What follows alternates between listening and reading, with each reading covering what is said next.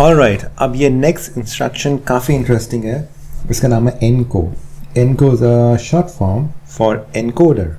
Okay, अब encoder में अगर आपने पढ़ा हो, काफ़ी बार हम एनकोडर्स यूज़ करते हैं मशीन्स में, तो एक इनकोडिंग इंस्ट्रक्शन भी है जिसका काम है, अगर हम एनकोडर यूज़ कर रहे हैं, ये बाइनरी डाटा को डेसिमल में कन्वर्ट करेगा। इसका ये फंक्शन है। ओके, अगर आपको बाइनरी नंबर्स पता है, फॉर एग्जांपल मैं यहाँ पे एग्जांपल लेता हूँ, 0 0 0 0, ये 4 बिट्स हैं मेरे पास, starting from B0 B1 B2 B3, ये 4 बिट्स हैं। तो डेसिमल में इसकी वैल्यू क्या होगी? 0। This is the conversion. अगर होगा 0 0 0 1, मेरी 0th बिट ऑन है तो ये होगा 1। अगर होगा 0 0 1 0, ये बाइनरी में सिर्फ 0 और 1 ही होंगी, 2 3 नहीं हो सकती है। अगर आपको इतना पता हो, bit is always on end of, तो इस केस में ये होगा 2।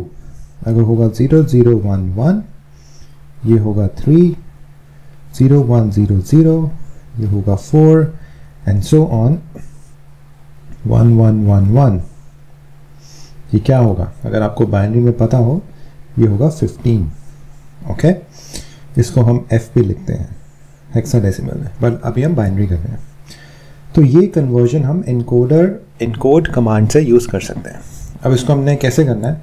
हमारे एग्जांपल में हम क्या करेंगे, हम बिट्स लेंगे M0 M1 M2 up to M15।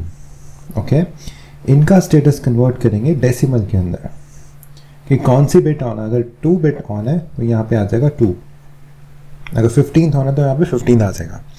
ये हम अभी हम एक्सरसाइज में करेंगे। तो यहाँ पे मैं इंस्ट्रक्शन लेता हूँ। अब मैं इस इंस्ट्रक्शन को M0 से स्टार्ट नहीं करूँगा, M100 से करूँगा, बिकॉज मेरी इनकोडिंग में M0 भी इनकोड हो रहा है, तो मैं उसको नहीं यूज़ कर सकता। तो M100 लिया, यहाँ पे मैंने लिया इनको। अब सोर्स क्या होगा इनको का? सोर्स होगा मेरा M0। ओके, अब इसका सिंटेक्स देखो, M0 मेरा सोर्स है, n क्या हुआ? ये हो गया आपकी पावर बिट। फॉर एग्जांपल मैं वापस टैबलेट पे आता हूँ, मैंने सोर्स यहाँ पे लिया M0 एंड सपोज मैं लेता हूँ 3। ओके, अब 3 को आप ऐसे रिलेट करो, 3 इज आपकी पावर है। पावर अब बाइनरी में क्या होता है? बेस होता है 2 द पावर 3, तो ये पावर आपकी यहाँ आती है, which is equal to 8।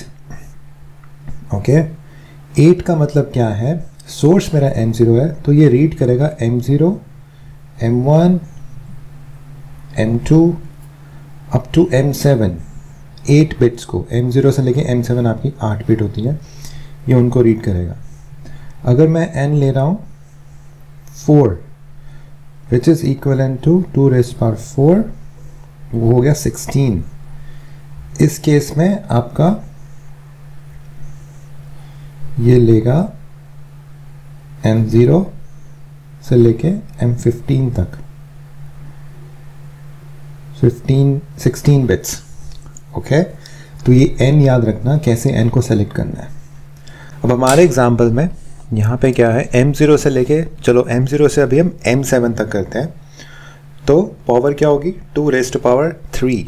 Okay, तो मैं यहाँ पे 3 लेता हूँ, because 2 raised to power 3 is 8। 1 2 3 4 5 6 7 8, so from M0 to M7। Okay, store कहाँ करना है, कहाँ दिखाना है? लेट्स से हम D0 में दिखाना चाहते हैं, अब इसको हम डाउनलोड करेंगे। ये डाउनलोड हो गया, और अब देखते हैं इनकोडिंग कैसे होगी। अब देखो, मैं M100 को ऑन कर देता हूँ ताकि इनकोडिंग चलती रहे। अब यहाँ पे देखो M0 मैं ऑन करता हूँ। ओके, आई थिंक इसको मुझे दोबारा ट्रिगर करना पड़ेगा।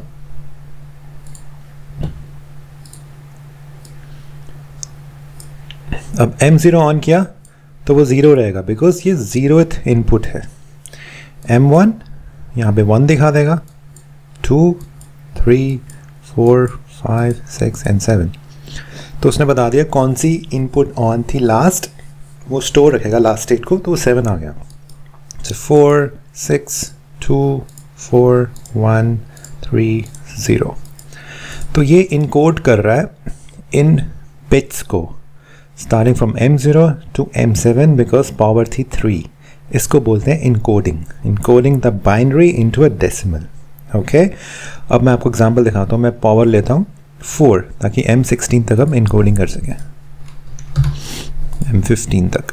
तो ये डाउनलोड किया, transfer, okay okay, online, M100 set on.